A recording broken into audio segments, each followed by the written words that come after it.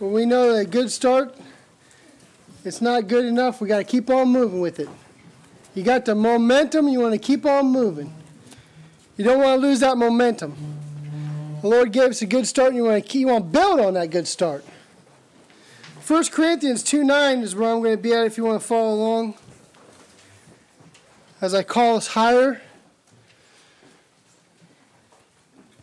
But as it is written, eye hath not seen, nor ear heard, neither have entered into the heart of man the things which God hath prepared for them that love him.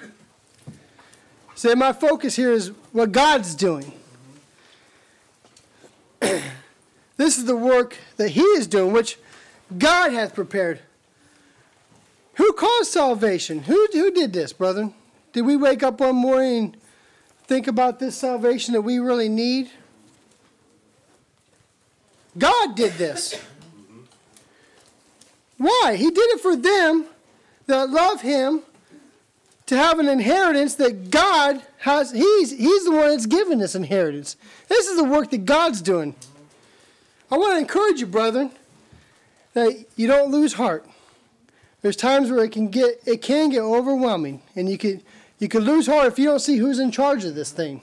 Yeah. Amen. Before God could give us an inheritance, we had to be taken out of darkness to be able to see what God's doing. Could we take ourselves out of darkness? This is the work that God did. It'll give you confidence to see this is the work that God is doing.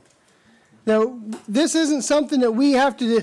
We don't have enough strength for it. It doesn't matter if we wanted to or not. We don't have enough strength. We don't have enough wisdom. We don't have enough understanding. All of this had to be given to us by God. We needed to be saved from darkness. The power of darkness was holding us, and we didn't even know it. See, first of all, before you even get out of something, you got to know that you're in it. God had to reveal that to us. He had to show us that we were in darkness and that we had to get out, and he was the one who's going to do it. Amen. God had to move us or transfer us from darkness into the kingdom of his dear Son. God did this. Only he could do it. It wasn't by our strength or by our wisdom. So the focus is God. This is what he did. We see that the main thing is not man, or what man did, or what man is doing, but what God did, what he's doing, and what he's going to do. The work we do and are doing must be done, for sure. I don't want to lighten that, take that away, that we have something to do. But we did not start this work, and we cannot finish it. We had to have somebody to start it and somebody that could finish it. Somebody that could do it.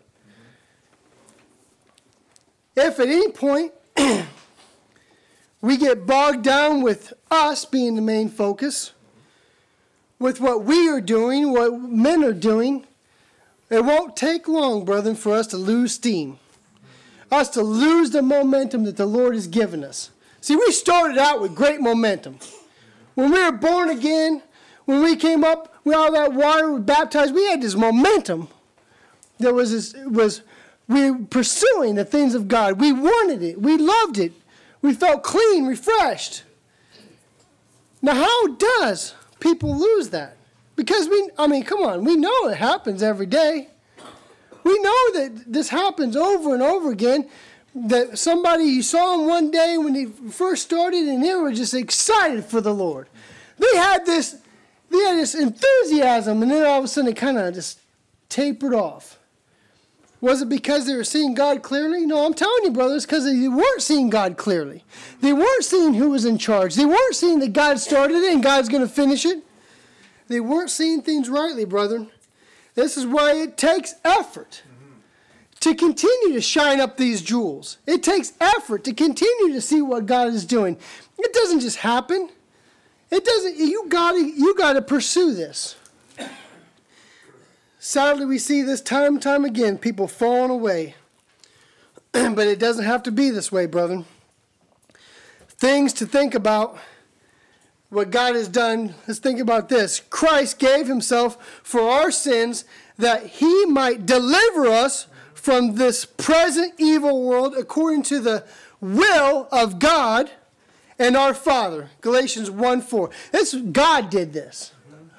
He started it. And he's continuing with it. He's given us the power and strength that we need right now. We didn't just end up here because we had so much strength. It was because of the work that God is doing. God who began the work in them would perform it until the day of Christ, Philippians 1:6. The work that had to be done continues to be done. It's because of the Father and the Son and the Holy Spirit. We did not choose God.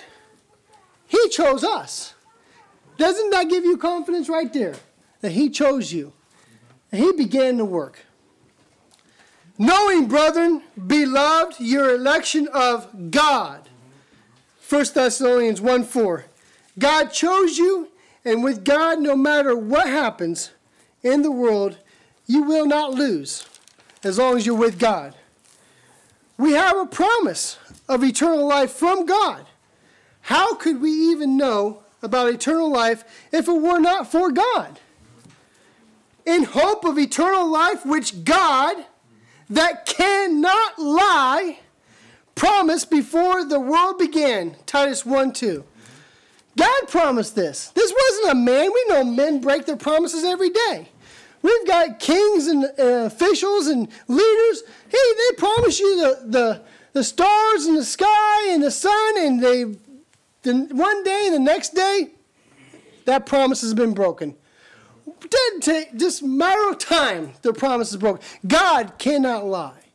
His promises will not be broken. It doesn't matter what happens here. It doesn't matter what men say.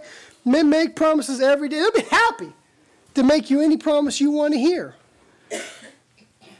But God, this is not how God is. When we consider it's not our righteousness that we have to be saved, but the righteousness of God, 2 Peter 1:1, we can have confidence. We can have confidence that the strength that we have today is going to continue all the way to the end. We don't have to look to men for our confidence, but the one that chose us, and that's God. The one who sent his Son to show us the way. That all men should honor the Son, even as they honor the Father. He that honoreth not the Son, honoreth not the Father, which hath sent him. Amen. John 5:23. God sent Jesus to save you and to keep you and to show you that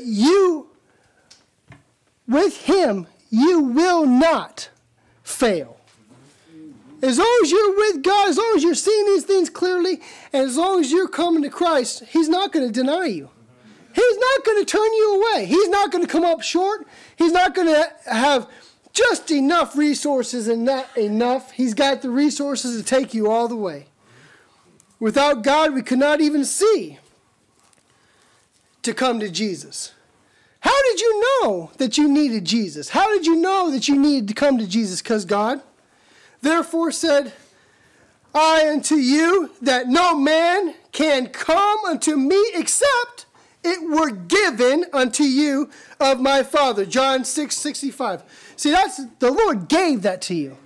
You have it because he gave it to you. That's the kind of God we're talking about. God is drawing us to his Son, Jesus Christ. He is the truth. God is the only true. He's the only one that has truth. We can depend on him. See, Satan, all he's got is a lie. He can twist things and make it look real good, but it's a lie. But God, he's the only one with the truth. So, brethren, here we go. If you run to Jesus, he will not turn you away. For I come down from heaven not to do my own will, but the will of him who sent me. John 6:38. So, brethren, tonight, this morning, as we continue on, let us look to Jesus. Let us remember with confidence that this is something that God gave you. That you're not running on your own steam because you know you're going to run out. but to look to the one who gave you the strength, the one that's going to give you the endurance, the King of Kings and the Lord of Lords, Jesus Christ. Amen. Let us pray, brother, as we continue on. Amen. Sister Betty is going to come up and lead us in singing. We look forward to that.